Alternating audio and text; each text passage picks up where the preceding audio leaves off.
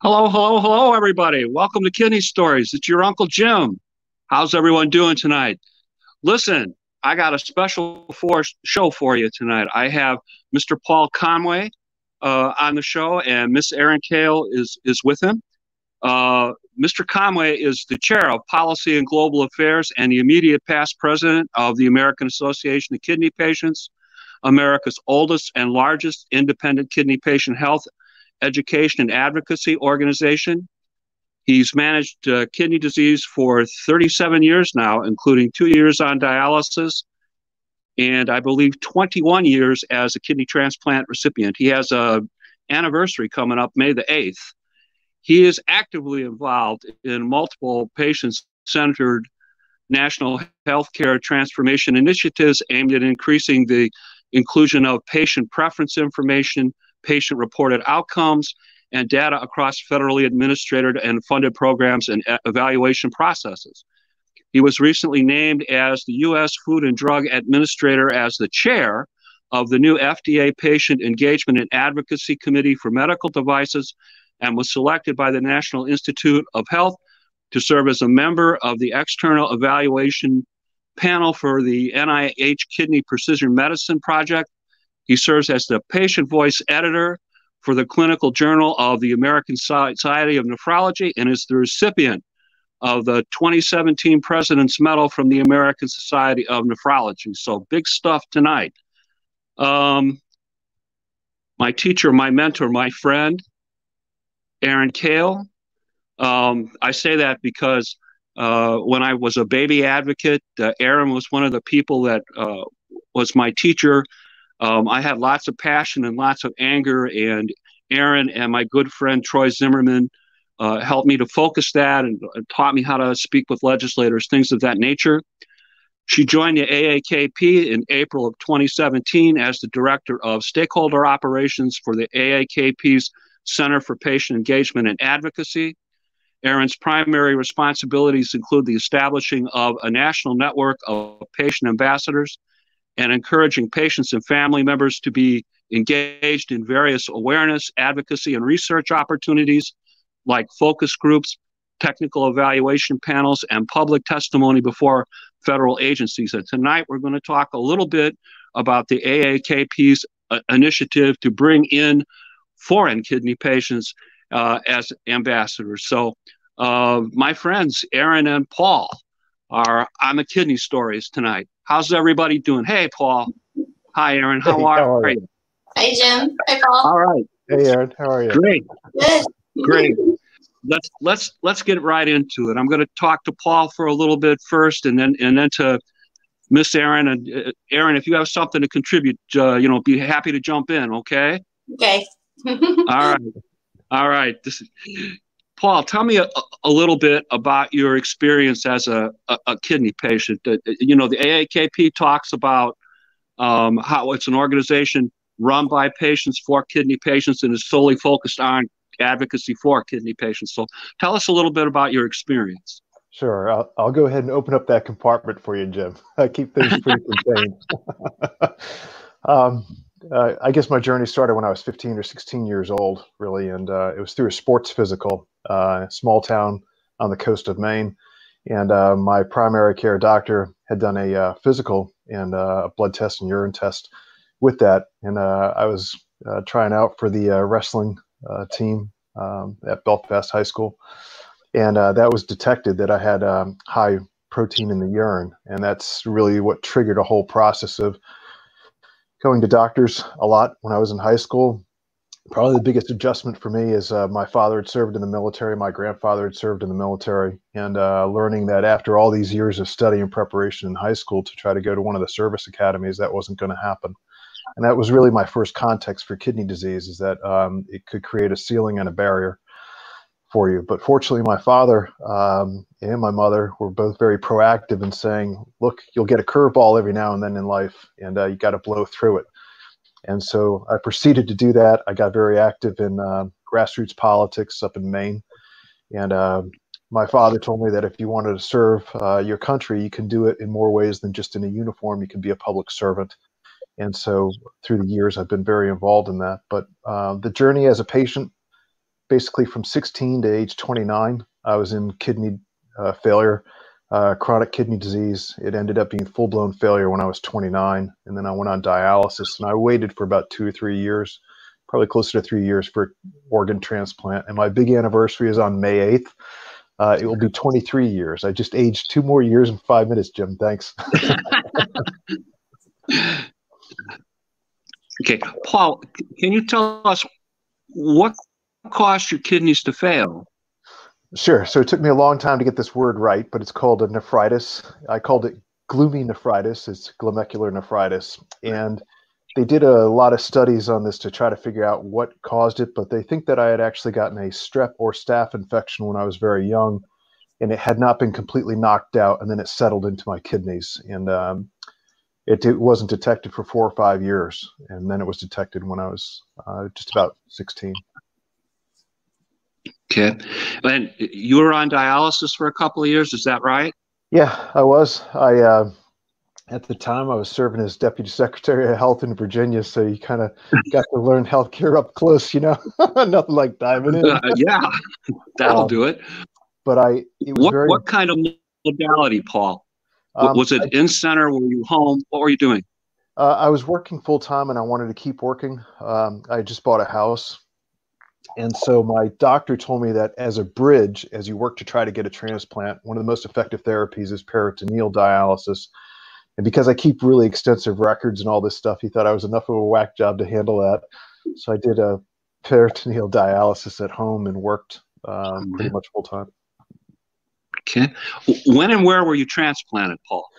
I was transplanted at what they call the Miracle College of Virginia. It's the Medical College of Virginia. It's part of Virginia Commonwealth University now, and that's in Richmond, Virginia. And I had a really fantastic transplant team, Dr. Ann King, and my nephrologist at the time was Dr. Todd Gare, who's now the head of nephrology down there. And they were just absolutely spectacular people. Congratulations on your upcoming anniversary. Looking forward to it. Thank you. My donor was a 16-year-old young man who was killed in a car accident. And there's an irony in life, I think, in everything you do. I was 16 when I was diagnosed. He was 16 when he lost his life.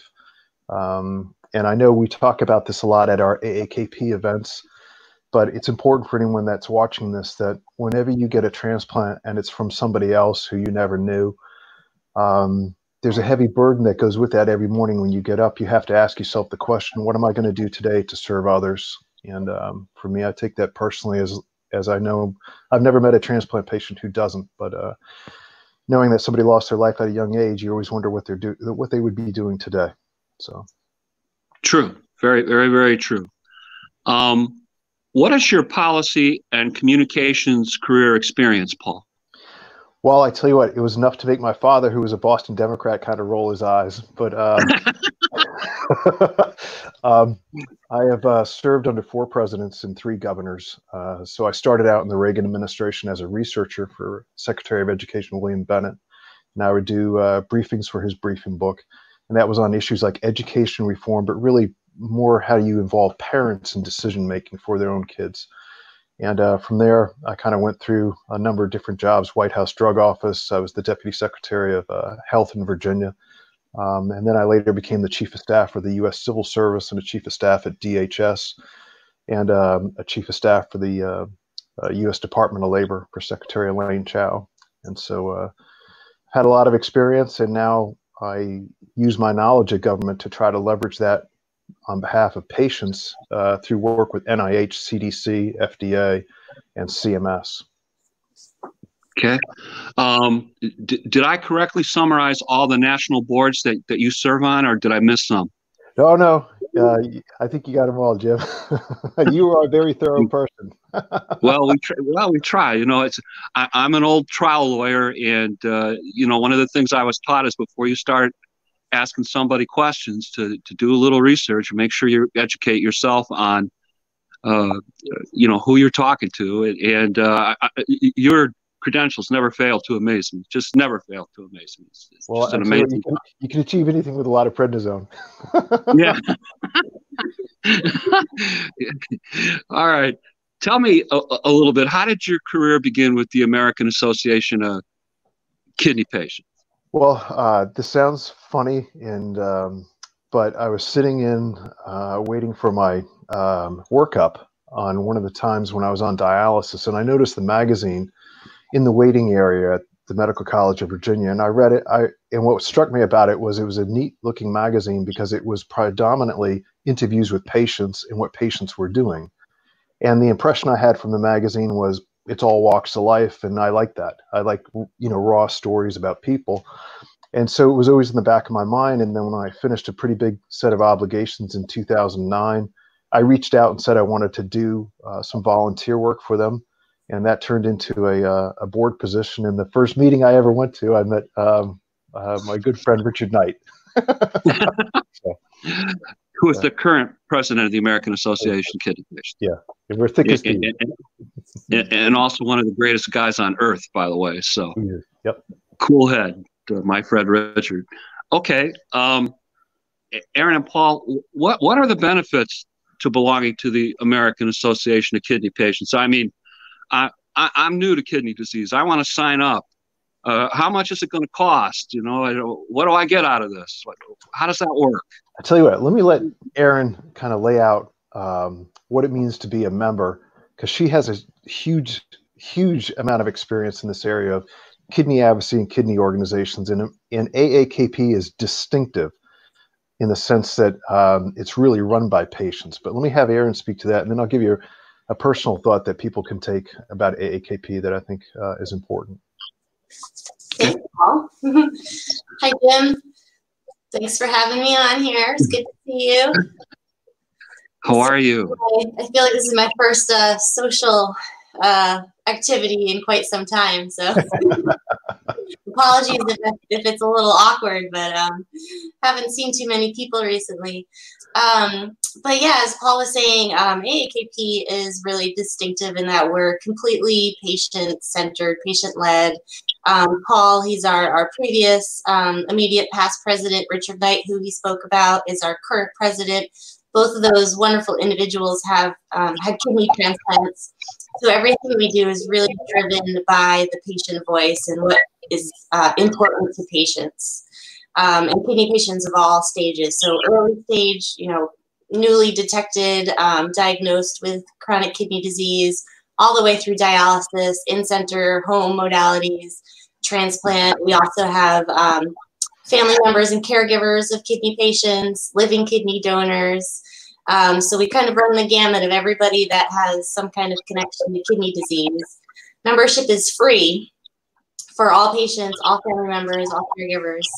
And really joining AAKP is like joining a family. You'll receive support, information, you'll be connected to experts from all walks of life, all government agencies that are really working to provide the best patient care for individuals diagnosed with kidney disease. And so I'm sure as Jim would attest, since he's been involved with kidney advocacy for quite some time, AAKP is really a family. We're really a close-knit group. We really care about all of our members. We keep in touch with everybody. We kind of keep tabs on who's doing well, who's gotten a new kidney transplant, who's changing dialysis treatment. So we really get to know each other, and we provide a lot of support and help, and just knowing that there are other people that have been through similar situations, that can kind of help you, guide you along the way. And membership is free. We encourage everybody to join. There's no obligation. You can sign up to receive our electronic newsletters. We hold monthly webinars on different topics. Actually, recently it's been more frequently than just monthly due to the COVID-19 pandemic.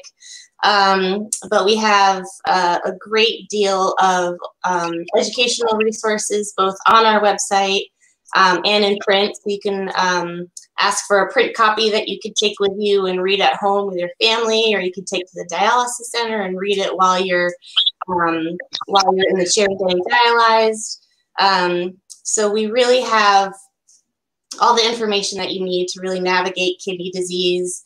We can connect you with researchers that are looking for the patient perspective.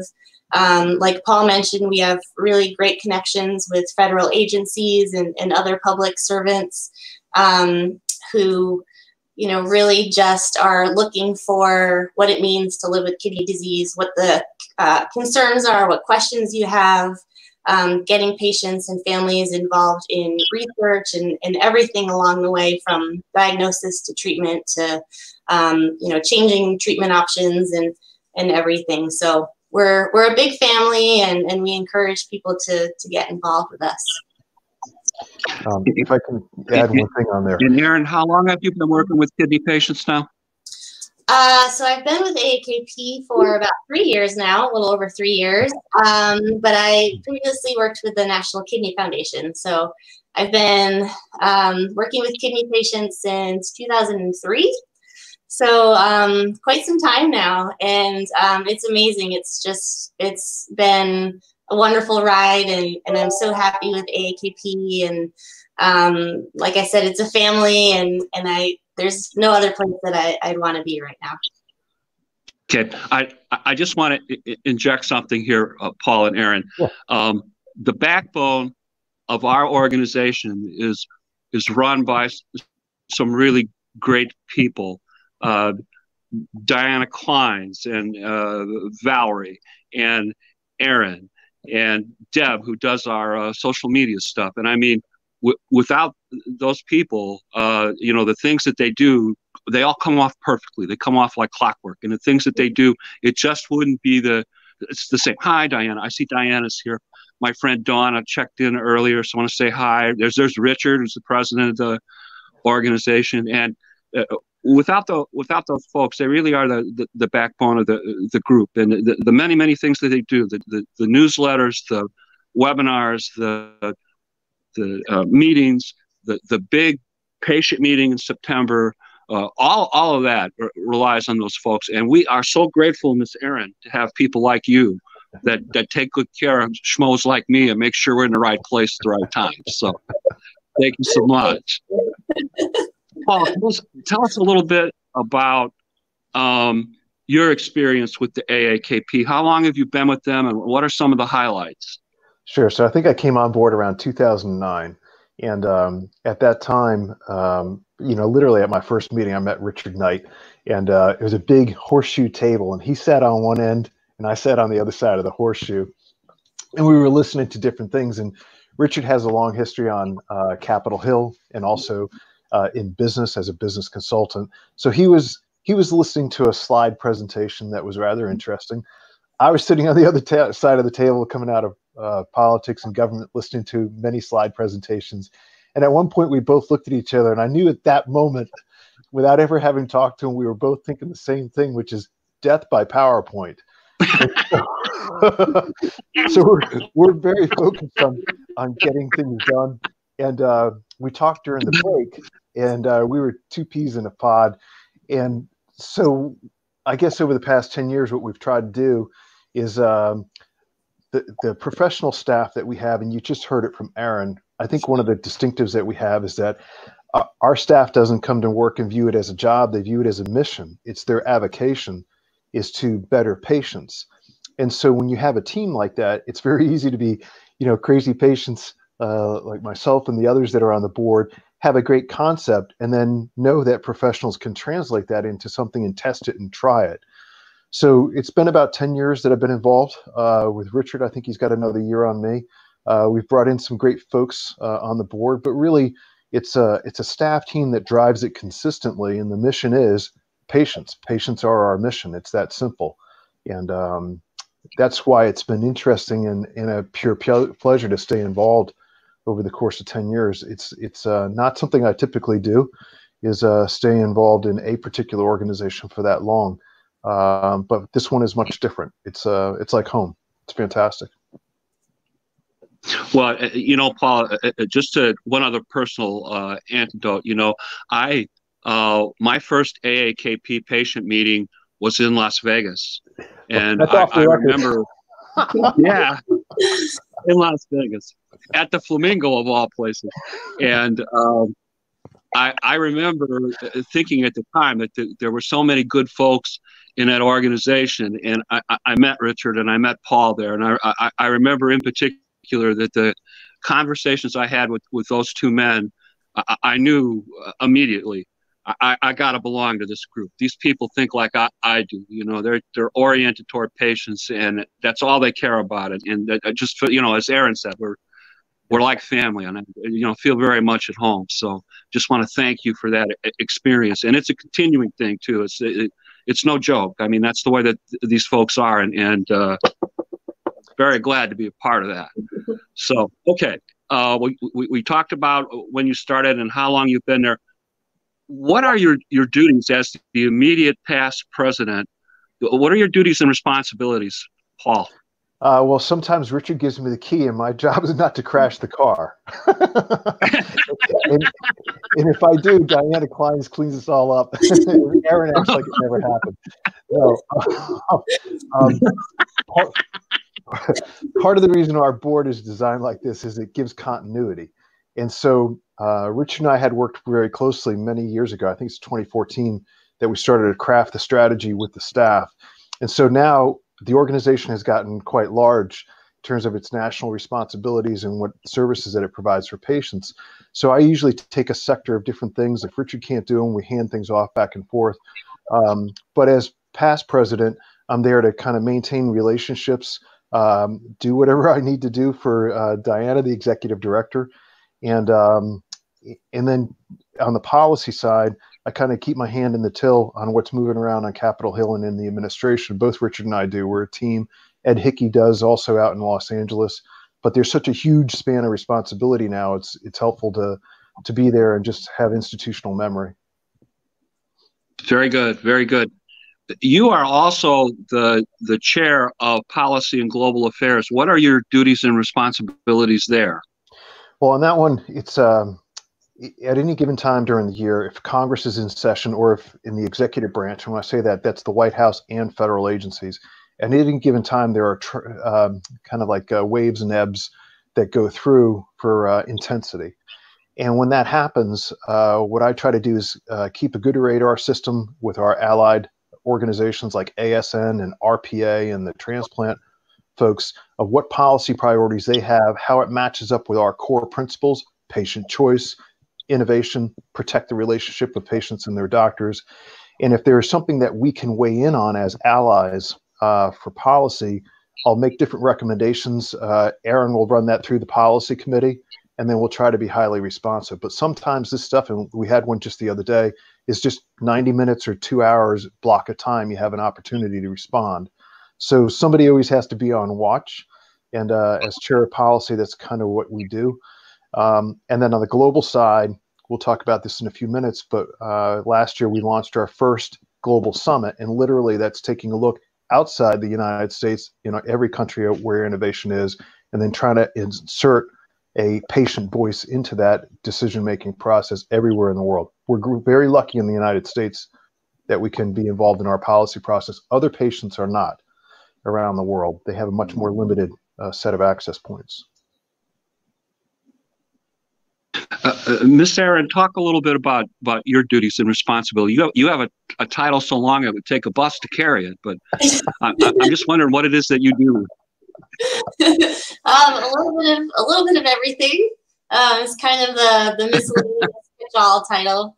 But director of stakeholder operations. Really, I work with all of our stakeholders. So certainly our patients, our family members, living donors, but also our industry partners. So Paul mentioned ASN, RPA, so a lot of the professional kidney associations, the other patient organizations like NKF, NephCure Kidney International, PKD Foundation, IgA Nephropathy Foundation.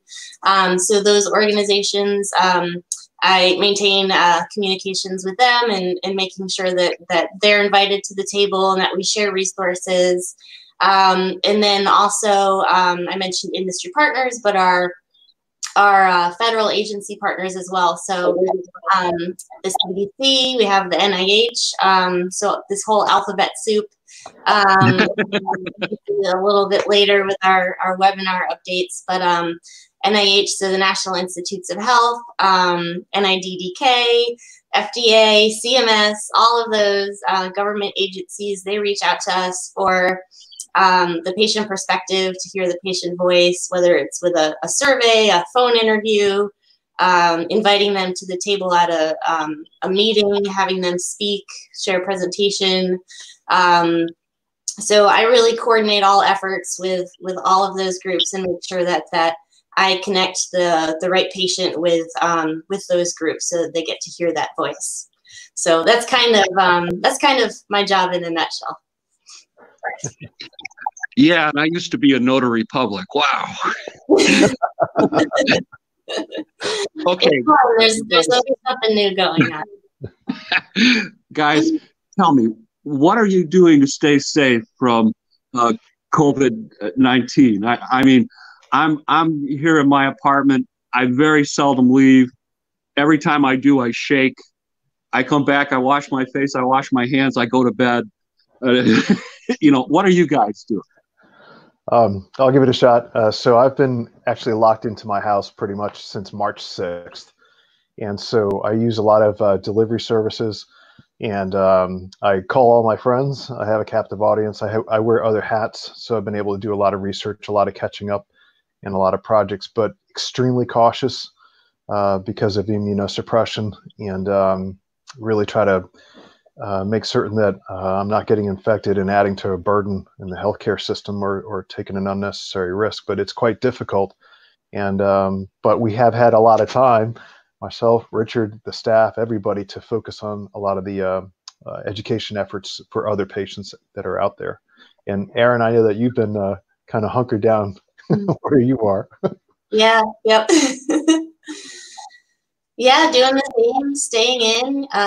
You know, it's been a different year for a lot of reasons, but by now I probably would have traveled, 4 or 5 times at least, for AAKP, attending different meetings and whatnot. And so I've been home all year so far, and staying in, and hopefully my dog is still sleeping and he doesn't beg me to play. He's been going a little stir crazy too, but yeah, just staying in, trying to keep safe. If I do venture out, I wear a mask, and of course, hand washing and washing everything down when I get back. And I think I've been a little bit busier than normal, just due to COVID, and we're trying to still juggle everything else that we're doing, and then having this pandemic thrown at us, and we're trying to make sure that our members and our patients are educated and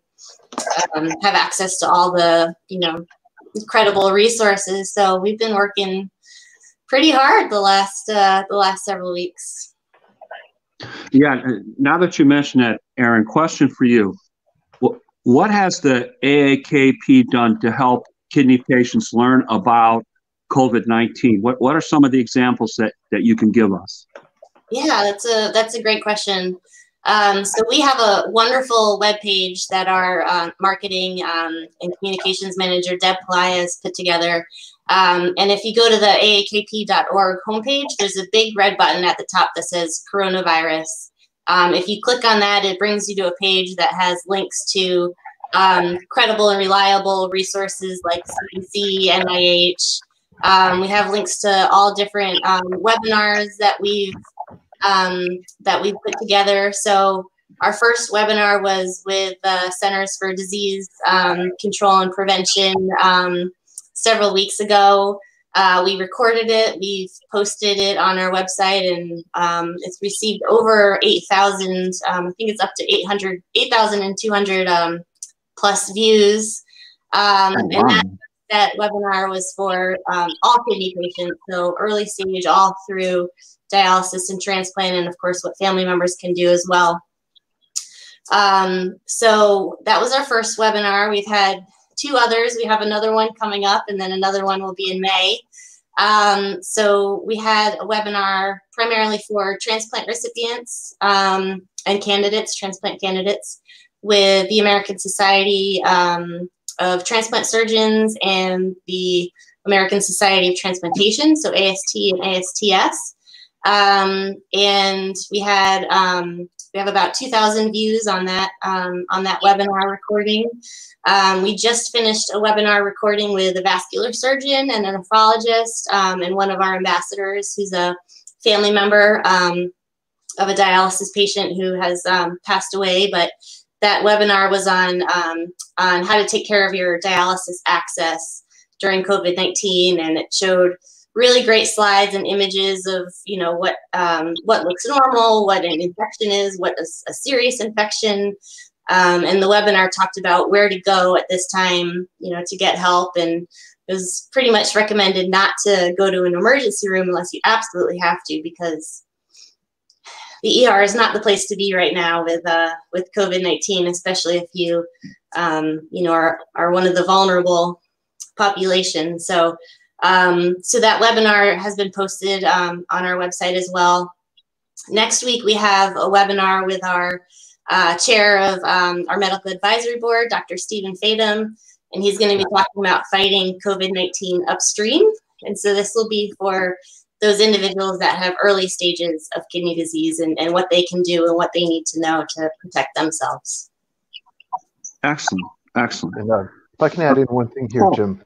So where these webinars actually come from, it's an important thing. So several years ago, Richard and I worked with Diana to create 2 different centers at AAKP, and one of them is the Center for Patient Education and Research. And housed within that is our ability to do flash surveys and tracking polls and tracking surveys. So very early on in this process with COVID-19, what we did is we went out and we surveyed patients to find out what their biggest concerns were. And that formulated for us a list of concerns that we could then communicate to CDC. Coming out of my background in government, it's always helpful for federal officials when you can actually go to them with data and say, you folks may be talking to doctors about X and Y, but patients are concerned about A, B, and C. And so we were able to take the data that we had and initiate that first conversation with CDC, have that be the first webinar that we did, and then use the data that we were getting from some of our tracking polls to formulate the other webinars that would be relevant to patients. And so patients are actually driving what the issues are that we're addressing in these webinars, and we're certain that's part of the mix for why we're so successful in getting this out in the number of views. And people are coming, they're watching them. We feel great about it. And you're going to see a whole new set of these coming, because it's some of the best patient-driven education with experts that you can get. And the share value shows that. Yeah. So what do we do?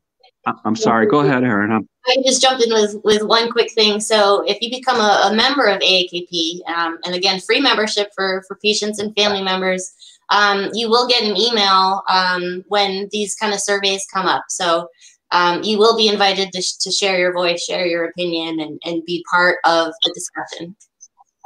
And the webinars are free too, right, Erin? Correct. Yes, they are. Yep.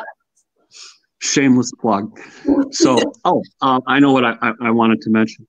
I wanted to thank Erin and Diana, because we did 3 webinars last year on pediatric kidney patients, which is a passion of mine.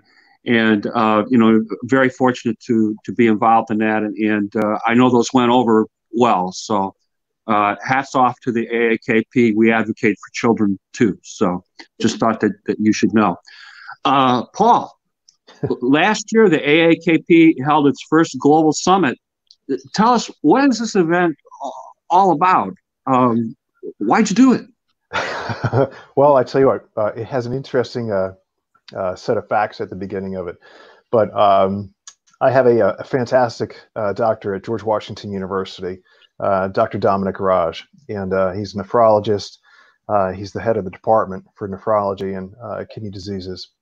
And I happened to be in the hospital with a high fever. I had been treated for acute kidney injury, and I had been talking to him because he's such an engaged professional for patients. I mean, he's a real advocate. And we were kicking around a couple of different thoughts about how AAKP could become involved with George Washington University more. And the reason why is because Richard Knight and I had been very involved with letters to the mayor of Washington, D.C., trying to get their transplant program stood up and approved by DC city government. And part of the reason why is because they serve a tremendous population that didn't really have access to transplant services over the years. So we had been helpful, we had a relationship, but we told them that we wanted to be broader in scale and to work with professionals around the world who were patient advocates in favor of innovation. So sitting in a hospital room, me getting better, kind of all messed up, no shave or anything like this, he came in and sat down and talked to me, and we kind of hatched out the plan for it. And so it's a partnership with George Washington University School of Medicine and AAKP. And last year we put it on, and it was to showcase innovations that are occurring not just in the United States, but around the world, and to do it from a perspective of why this is so important for patients to be engaged in clinical trial, in advocacy for reimbursement, and also for younger medical students to see firsthand that there's a symbiotic relationship among doctors and patients when it comes to achieving improvements and extending life through innovation for kidney disease patients. We thought it was highly successful. They made their facilities that are extremely well-known television studio available to us. And Diana and the professional team put together a great marketing plan, and we live streamed it. We were up in 50 different countries, had a massive viewership, and we're about to do it again, all through virtual and live stream. Okay, this is an annual thing now, right, Paul? I mean, it's going to an annual event. Yeah, we hiked up all the expectations last year and called it inaugural. So in our world, in politics, it doesn't mean every 4 years. It meant that we were going to do it again this year, and so we're proceeding along and doing that. Yeah, that's great. That's great. What is it about this event? Why is this event so successful? Why do you think that it has such appeal? I think because there's a new generation of thinking in medicine that puts the patient at the center, finally.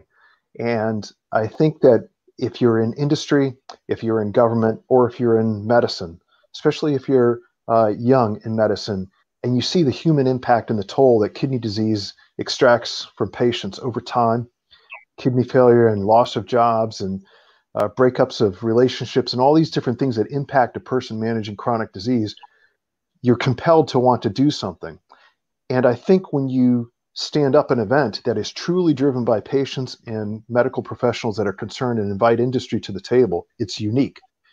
To then open it up to the world, it's highly unique because you can do these things in America very easily. Around the world, it's not that easy. But the patients know instinctively they want to be in the middle of the conversation. And I think that's the spark that hit it, along with an extremely aggressive marketing campaign that our staff put together, and word of mouth. And I think that really hit it. Paul, I was part of the social media last year in DC, took pictures, did interviews, that kind of thing. And the thing that struck me about that event, talking to people that were from foreign countries, it reminded me of taking comparative politics when you major in poli-sci in college, because we all have the same issues across the world, and different countries, different places have different ways of resolving those issues. And it's interesting to compare and contrast when you're speaking to those folks, and just learn so much being there. It was one of the coolest events I've ever been at. Just really great. Jim, I mean, the practical reality is suffering doesn't know nationality, suffering doesn't know borders, and suffering does not know ideology. They can cause greater suffering for certain ideology, but the sense that something can be done and can be achieved through activism and hard application of skills is important. The thing that people need to understand is most patients view themselves as a professional, or as a husband, or as a wife, or as a business owner who happens to have kidney disease. Kidney disease does not define us. But for decades, other people chose to speak for patients because they had the mindset of, I'm going to do something for them, but I don't necessarily need to listen to them, and what would I learn anyway? That's all changed. And to see that changing at a global level is absolutely fantastic. Companies love it.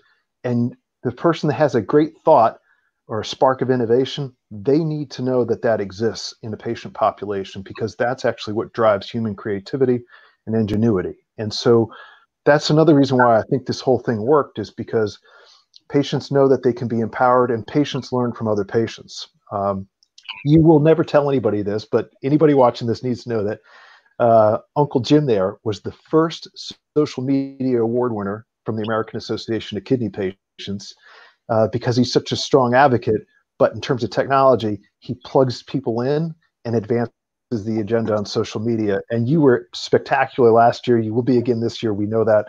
But just thank you very much on behalf of everybody that's involved with AAKP. Thank you, guys. Great job. I will never forget getting that phone call from you. You almost knocked me over, because I couldn't believe that there was even such an award to start with, and to have won. I was shocked, genuinely shocked. And just as a another shameless plug, the producer of our show tonight, Steve Belcher, he was a recent award winner, and very, very well earned. Hard worker, absolutely, very hard worker on social media. So, yep. Shameless plug for Steve. All right, Miss Erin, that event, the Global Summit, that was simulcast. I mean, people could actually watch it live as it was occurring, and people can still access it today on YouTube. Is that correct? Yes. Yep. We still have all of our sessions shared on YouTube. If you go to our website, go under the meetings and events tab, and you'll see the Global Summit, and you can pull up all the sessions from last year and see the speakers. We had a lot of wonderful panels. We had a lot of patients there, like yourself, that were moderators for some of the panels, and were there in the audience and asking questions. And this year is going to be even bigger. I think we'll have a much broader audience. You know, we reached 50 countries last year. I think this year will be even more.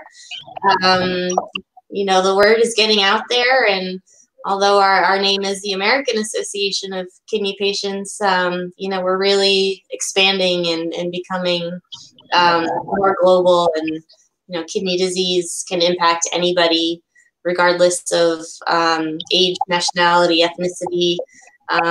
So we really want to make sure that people everywhere are connected and have access to the resources that we can share. Okay. Just to make a point, anybody from any country can now join the AAKP. Is that correct? Yep. That's correct. Yep. And right. and actually, for the patients that organize other patients in their countries, we're working with them. Erin's working with them, because we will actually have a set of international or global ambassadors for the American Association of Kidney Patients. And Erin can touch on this, but what I was referencing earlier is not every patient around the world has the same access to their government. They don't have the same access to industry. And this is something that we want to get much more involved in.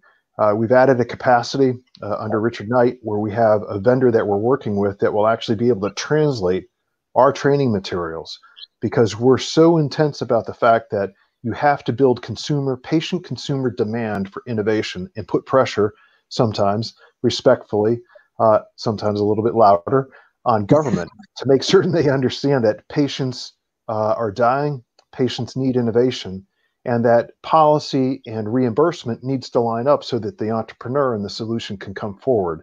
But this is part of a much longer game that we'll be involved in with partners around the world, both companies and especially patients and caregivers. Excellent, excellent. Erin, you mentioned to us earlier that you're the lead on the AAKP Ambassador Program. Can you describe how that works?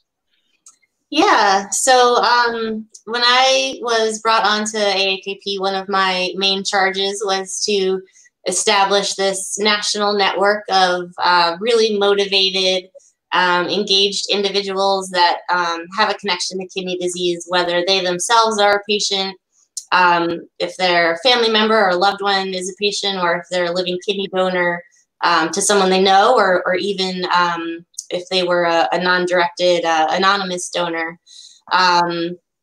So bringing together these individuals that have that passion and drive to not only help themselves, but to help others that are coming after them. So the newly diagnosed, the individuals that are crashing into dialysis and don't know that there are options out there. You know, the individuals that are diagnosed at a young age and they think, you know, this is it for me. I can't achieve all my goals and my life aspirations. And so these ambassadors really come together and help to educate, provide support. These individuals are all volunteers. They're the ones that we really reach out to first when research opportunities come up or opportunities to engage with FDA or Medicare. We bring them to Washington, D.C. several times a year. Actually, just this past, actually earlier this month, the 1st of April, instead of going to D.C., we held a virtual Hill Day with our partner, the American Society of Nephrology, and we had our patients partnering with their nephrology members to communicate with members of Congress and their staffers via conference call. So talking to them about the Living Donor Protection Act, about the immunosuppressive drug coverage, and other important legislation and policy issues, especially relating to this COVID-19 pandemic. And they talked with the staffer over the phone, and they emailed them with all the fact sheets and additional information. They shared on social media that they were participating in this. They tagged their members of Congress. And so we'll continue to do that throughout the year, these virtual Hill Days, while we're not able to travel in DC for them. So our ambassadors are really involved in anything that they want to be involved in. We kind of have a whole suite of options for them, and they can pick and choose what they're most interested in, whether it's research or policy or nutrition, veterans issues, pediatric issues, all sorts of things. And so we have over 150 ambassadors around the country. And then just recently we've expanded globally.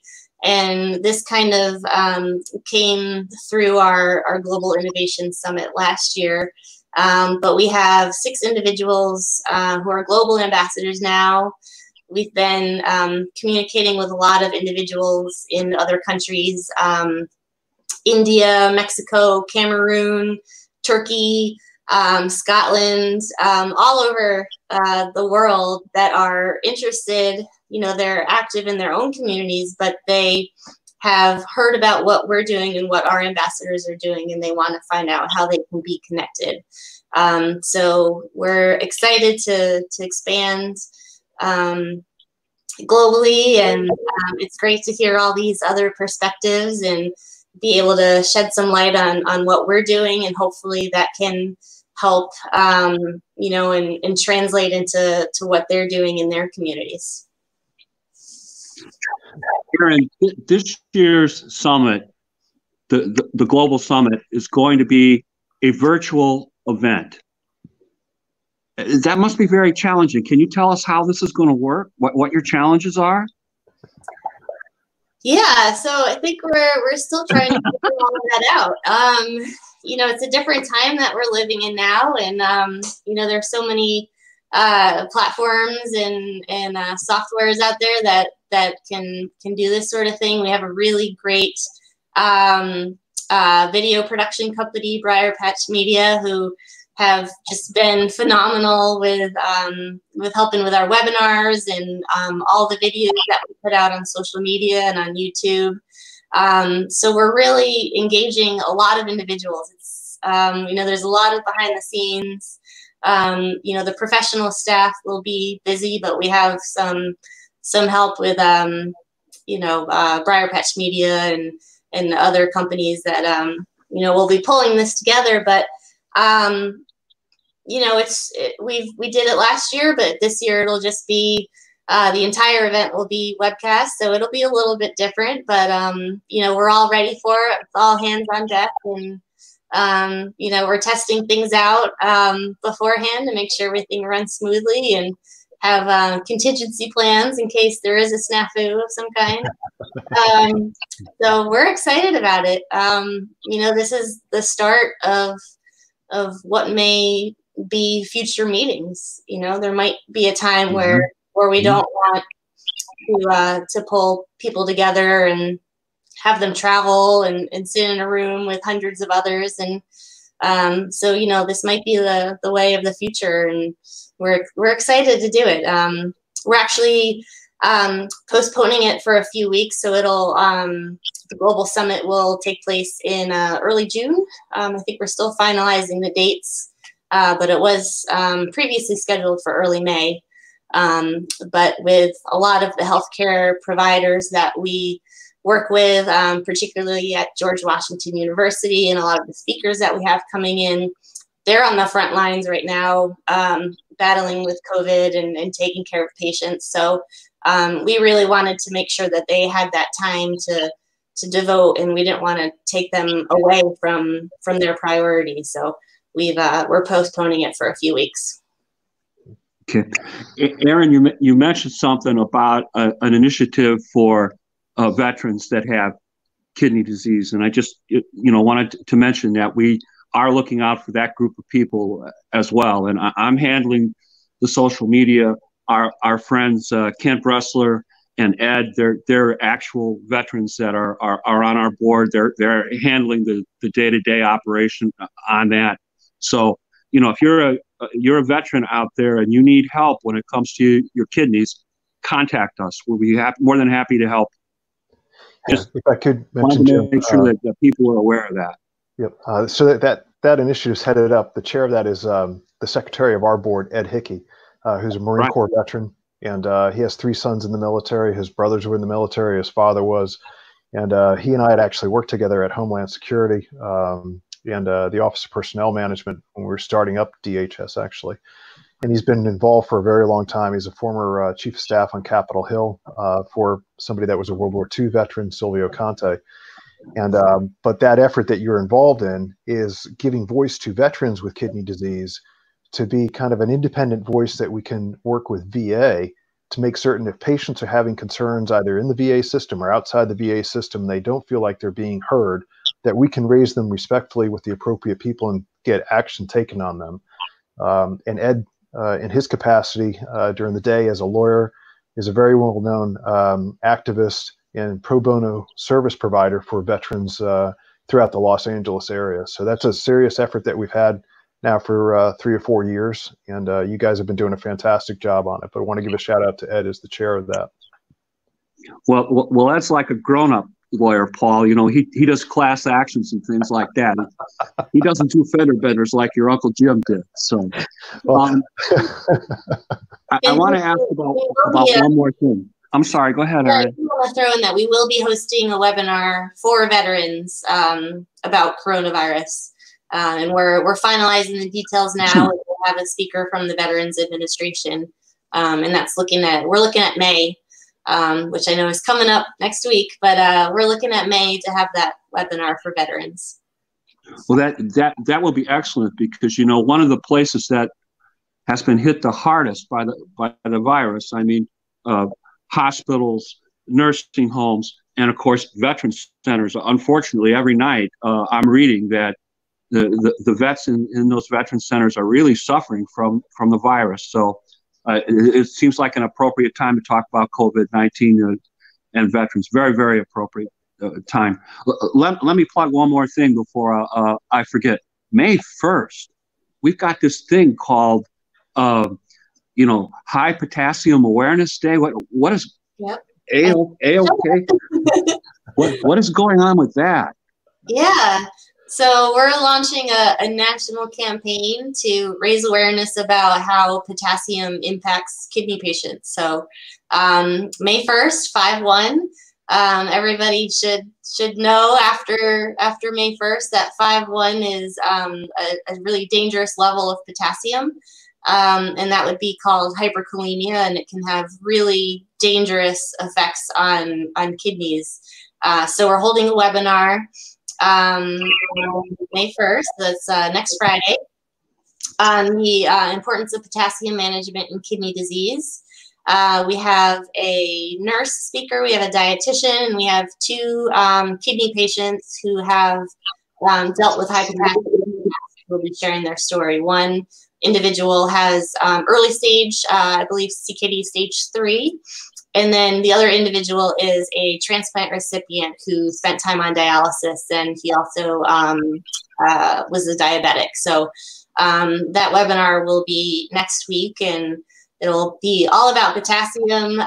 We'll have some great tips on you know, foods you can eat, what you should be doing, especially in this time where, you know, you might not have access to all the right foods, you know, what to eat on a budget, you know, everything that you can think of relating to potassium. So it'll be a fun day. Everybody will be in their green hyperkalemia, okay, 5.1 shirts, and you'll see a lot on our website and social media about it.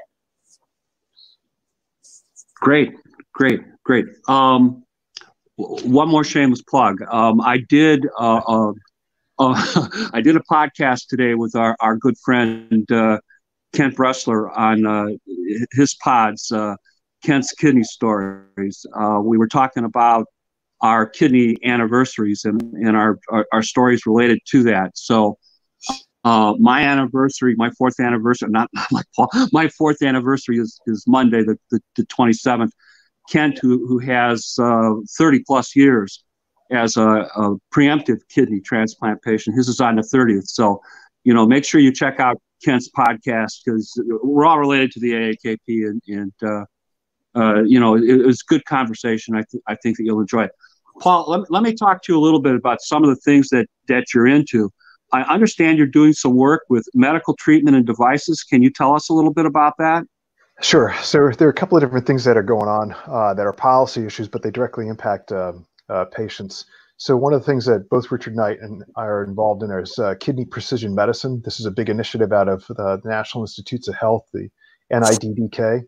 People can go ahead and take a look at it online, but it's a hard science initiative that's basically tracing out the scientific aspects of kidney disease, where it originates from, and trying to help people formulate interventions.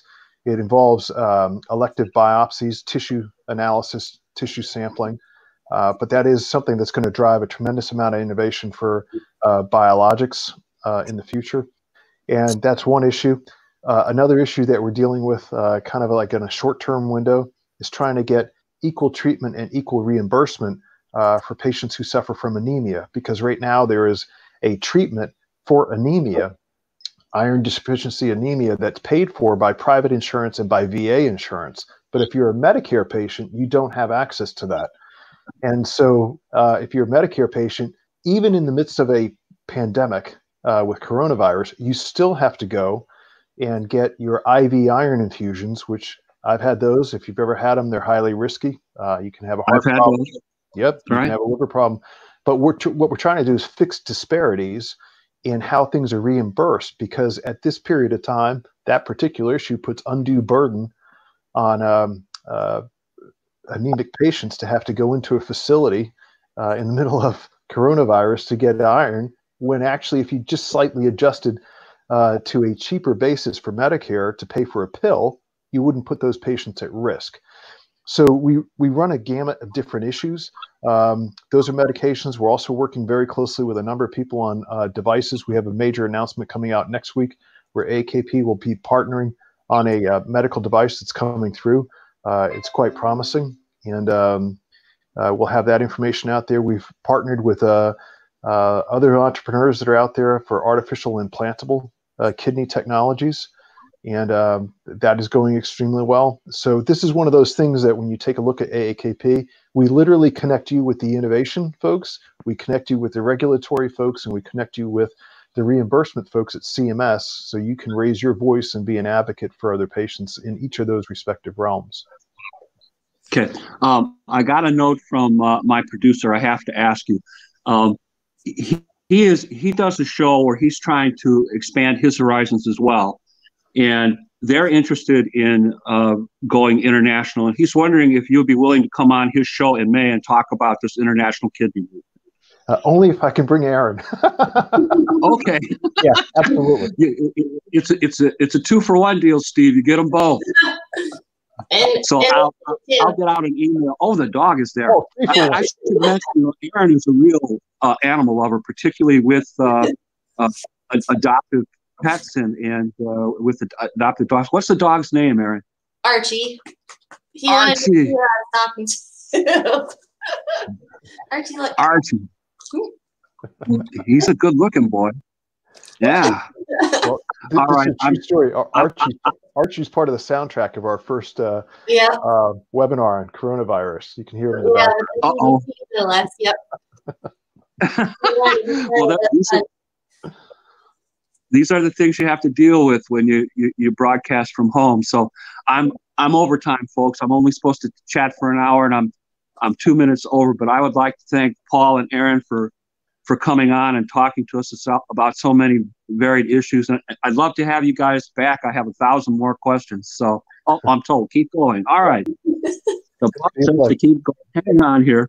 We talked about medical treatment and devices. How about improved access to treatment, Paul and Erin? What is the AAKP doing in that regard? I'll throw this out. So one of our defining principles, in fact, our baseline principle is this. It's patient choice. And what do we mean by that? We mean simply this. The best treatments for kidney disease are those treatments that align with human aspiration. So if you want to be able to keep your job, you ought to be able to have treatment that allows you to do dialysis at home or get a preemptive transplant. And so these are the types of things that we work on based on that principle. So there are a lot of different things that are coming down the pike. There are artificial implantable kidneys, there are wearable kidneys, there are new technologies that allow you to dialyze on your own more successfully. There are new technologies that are coming down the line in terms of medications to make it easier to stabilize a transplant, to increase your probability of getting a transplant. And so there's a wide range of treatments.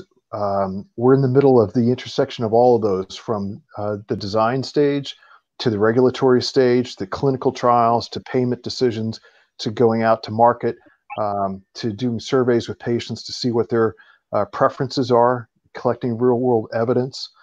All of this is very complex, but what we have seen is this. Just in the short time that Richard Knight and myself have been involved, the interest in producing new devices, new biologics, and new diagnostics has accelerated. Not just our organization, but other patient organizations in this space have had a very strategic role in advancing those. So it's a very optimistic time on all these fronts. And we encourage folks to come on board with the AAKP so they can be aware of these things, because if you're ever sitting there in the middle of a dialysis treatment or trying to figure out where your medicine is, and you're kind of down and just trying to figure out how to manage things, knowing what's on the horizon, how you can help other people, makes a huge difference. And it's a very, very optimistic time to be involved right now in kidney medicine. Right. And just as an example that you and I are familiar with, our good friend and member of the board of directors, Brian Hess, yes, is very, very concerned about artificial kidney and that sort of thing, because that's his way out. Yes. Because he can't Steve, this is the guy I told you about that's carrying around the 5 kidneys inside. That's our friend Brian. So word up to Brian. We have political differences, but I still love you, buddy. So we want this to happen for you. Provider payment. What are you doing with regards to making sure our providers and our insurance companies are cooperating together? What we're trying to do is do this. So we work extremely closely with medical professionals, the doctor, the social workers, the technicians, and we take a look at issues that involve their reimbursement rates for new procedures or for existing procedures. And sometimes we'll slightly disagree with them, but as good allies, we always try to make certain that the professionals that are involved in direct care for patients are compensated at a fair rate. So that's both from government compensation, but also what insurers will pay.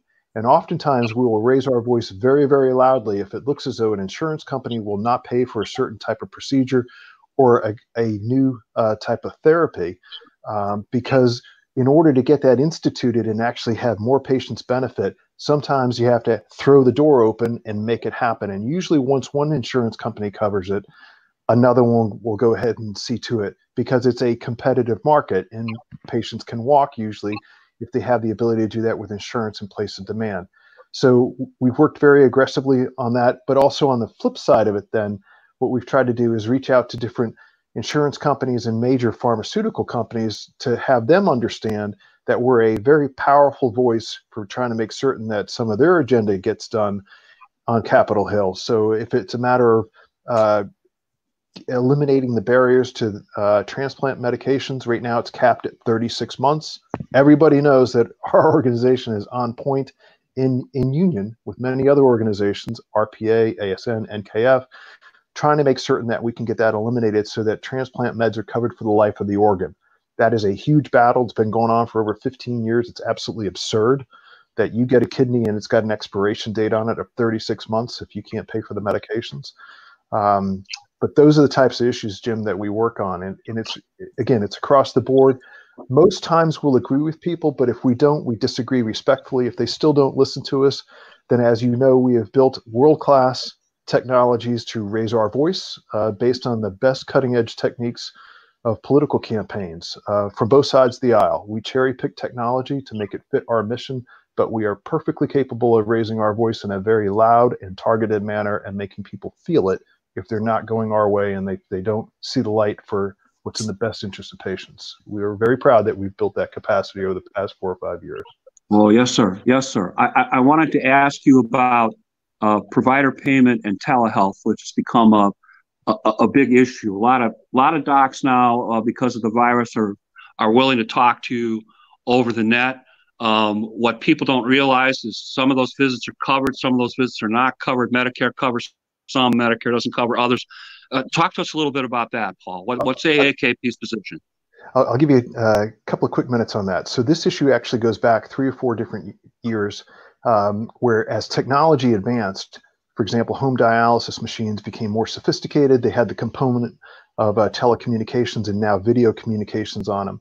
But the issue was this: if you're a rural patient and you had a new machine and the doctor or nurse practitioner want to do a consult with you and adjust your dialysis site remotely to prescribe medicine to you, there was a challenge for them being reimbursed for that. So if you think of a rural patient, somebody who's in West Virginia or Maine or out in Iowa, any of the flyover states, so to speak, that person has to drive back and forth for all of their visits. And the barrier to that was having insurance understand and Medicare, CMS, understand that that visit should be reimbursed at the same rate as an office visit.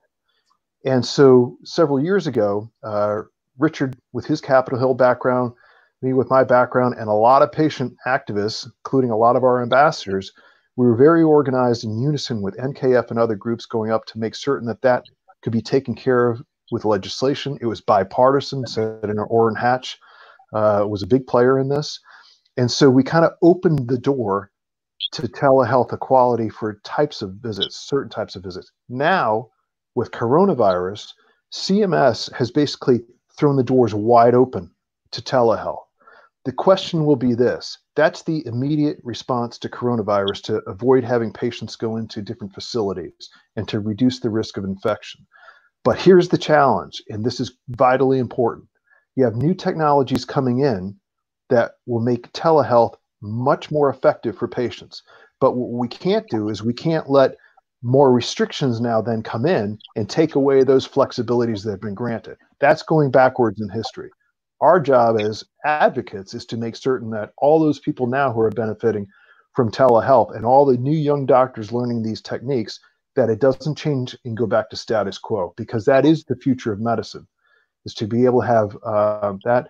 I was very happy to be part of an effort to write a paper on this back 3 years ago through the Kidney Health Initiative, which I serve on the board of, about telemedicine and remote reimbursement. And just if you take a look at the environmental impact of this, of trying to stay green, the number of reduced miles in hard weather and bad weather for people, for patients, the number of complications of trying to arrange transportation, you're saving on so much of that.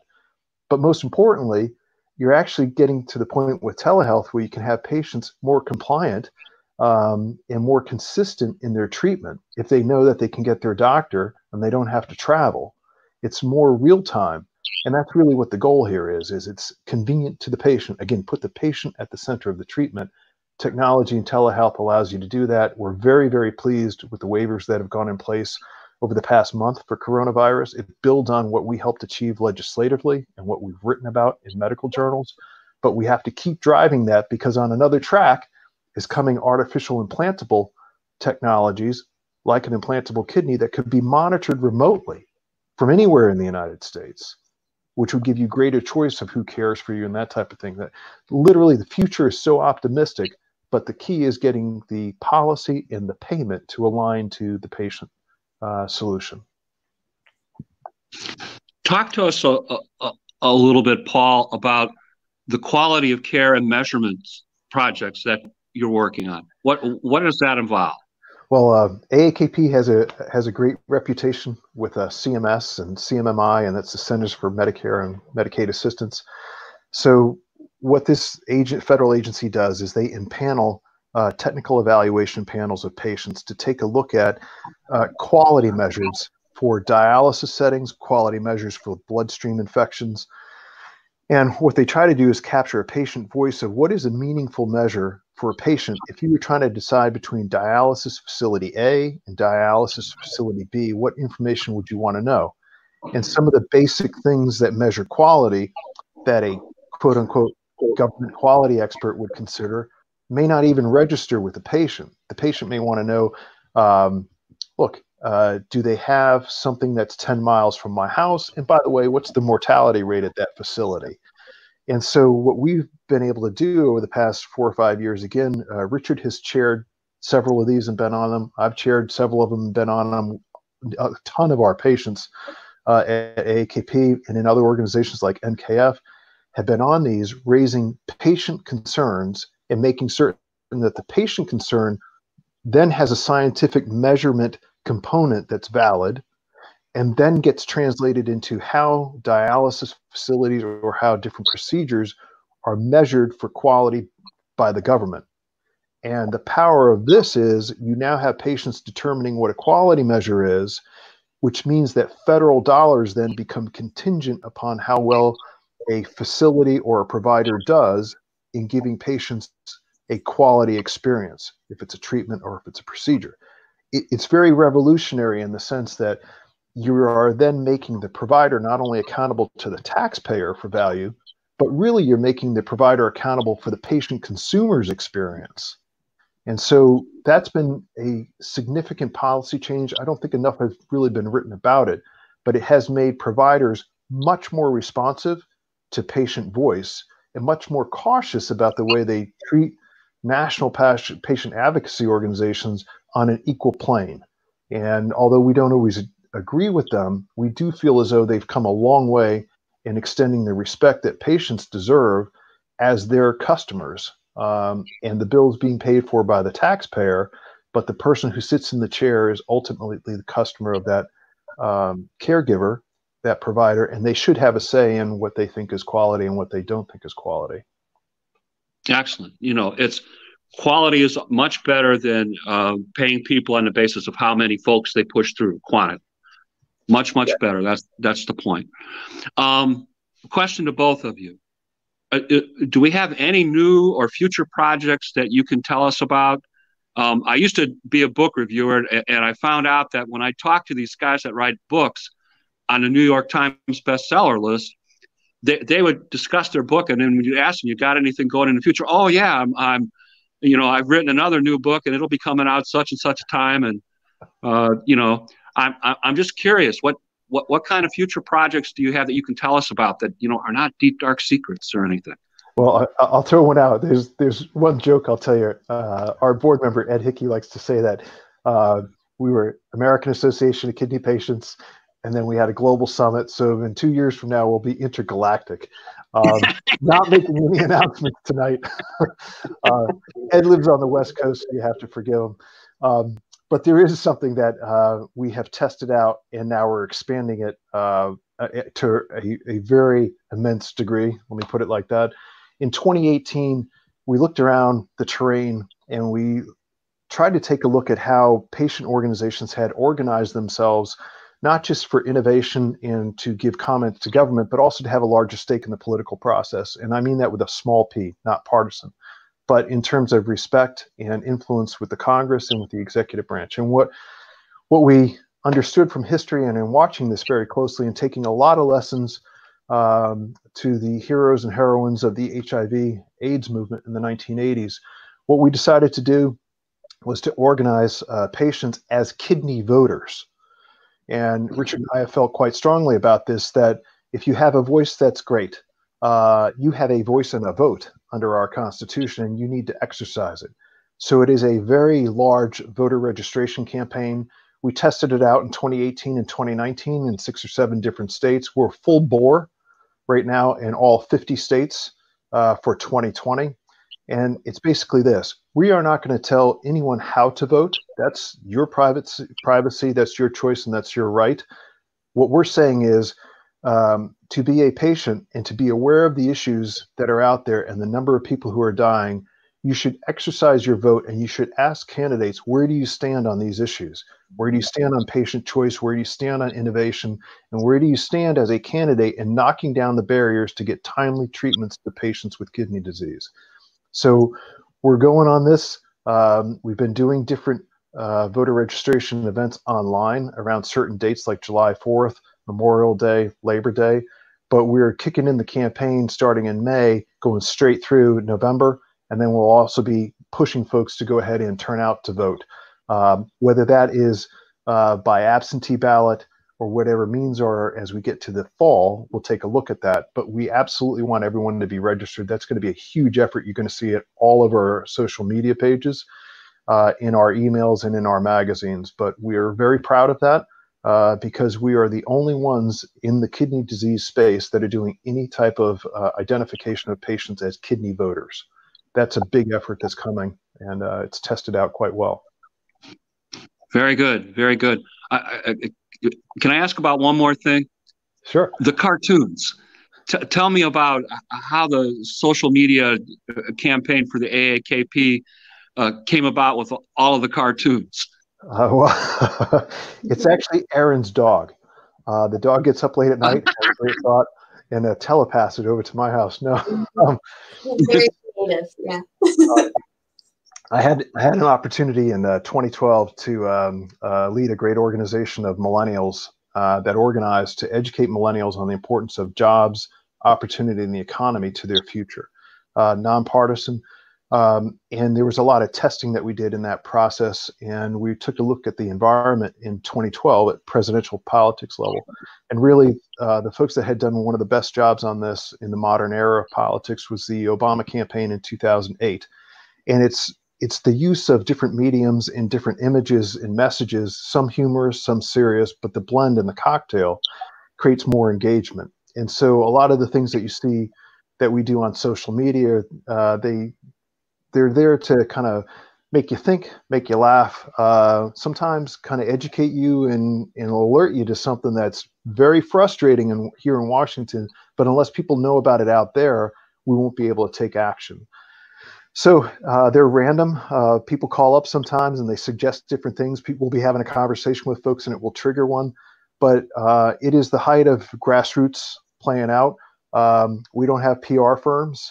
We don't hire consultants to do this. This is coming from patients 100%. And it's better because it's real and it's meaningful. And so some of them score really well. Some of them are complete bombs.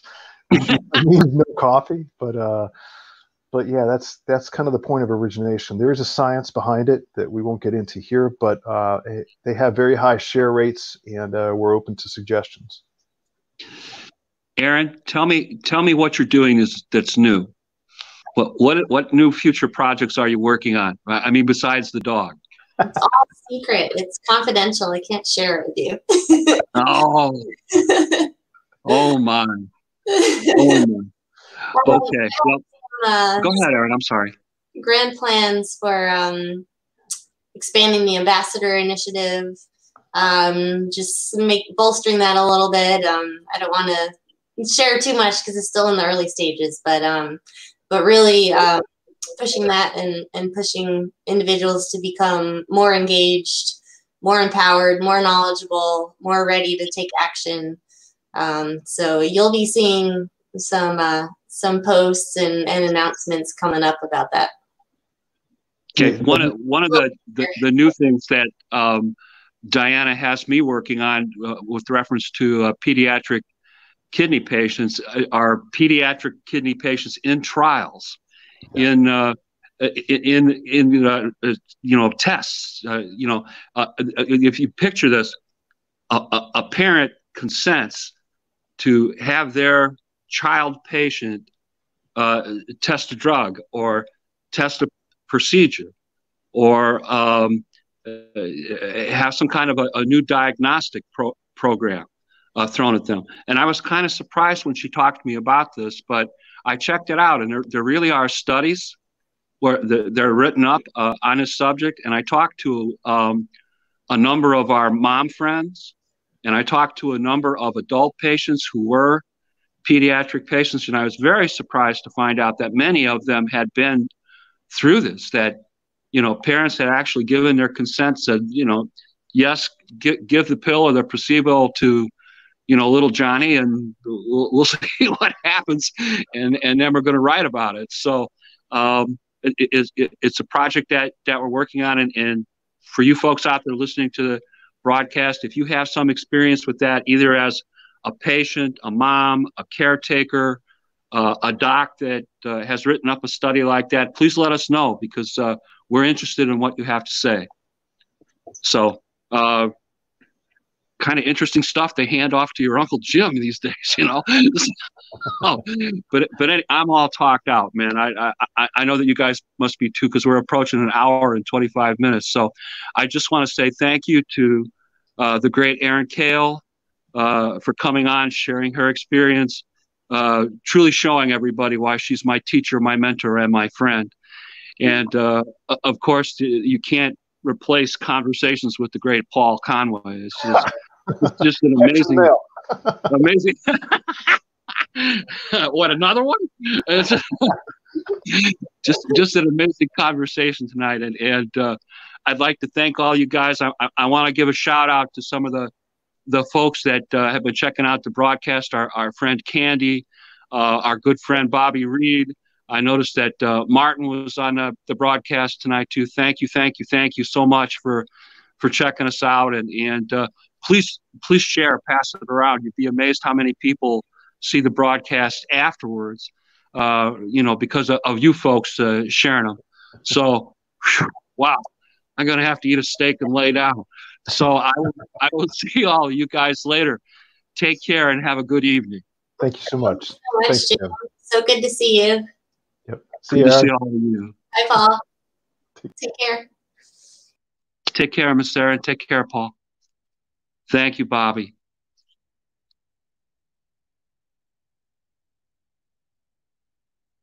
Thank you, Diana.